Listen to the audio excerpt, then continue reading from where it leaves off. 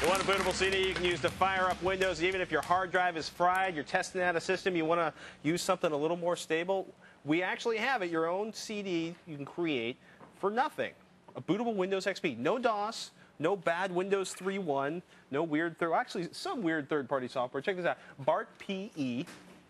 Is the name of the app? That's the name of the app. It's based on the Windows Microsoft pre-install environment, and what we have here is actually running. It's very similar to Knoppix STD, and FLAC is the other one. Yeah, you just put it in and you boot, and it comes right up, just like it would Windows, right? Yeah, it's a pretty basic idea.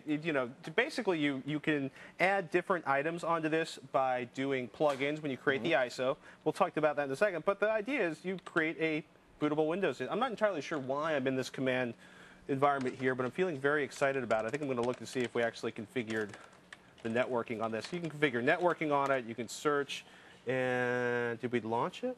You know, let's flip over to the other one. Yes, we're launching. We're even connected to the internet. Let's go back and talk about this, though. The idea, though, is show me how you created this. Have you ever seen a bootable? Everybody knows about a Windows install CD, right? But this is the idea. You have a CDR. It's prepared in an emergency. It gives you some tools to use. Right. I've never seen this. Is the first time. In fact, I've never done this before. You're teaching me something here today. We found we found a nice guy named Bart. Bart lives in the Netherlands. Bart likes to code. Bart has some free time. So if you go to nu2.nu and go to PE Builder, it creates, again, using that Microsoft Windows, the pre-install environment. And what it does is allow you download his PE Builder software, and you can also download, I'm going to scroll down here and try not to make anybody sick in the audience, plugins. And the plugins basically allow you to add in additional functionalities. So, you don't menus, download plugins support after you launch the CD. You do this prior to setting it up. Exactly. You do so. Let's actually skip forward, close all tabs, and whoops. Uh-oh, that's Sarah's demo. We've got multiple demos going on in this system. We'll relaunch the PE Builder. I always get afraid to close anyone else's demos. Just close away. It's okay, we're good. So we're going to actually go through the manual build here, and we're going to PE Builder. So the first thing you want to do is you're going to need a Windows install disk, right? A regular Windows XP install disk. So let's go ahead and click that. Okay, so hold on one sec. You just launched the application, and you just chose the D drive as the location of your Windows install disk. You'd have to choose. On your system, that could be the E, F, G, the C, any else. Got like 90 seconds left. We'll crank through, and then you go through and you can pick different plugins. And let's see what else we have in here. If you need ASCII drivers, if Adware 6 is installed. In some cases, you have to download and install software on the system you're building or have it available for this. And what's really cool, if you go to, whoops.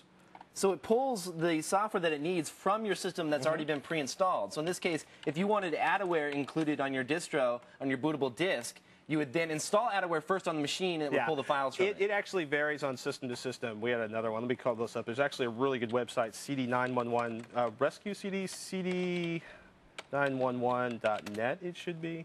No, you know what, that's up in the show notes. But you can actually download additional plugins.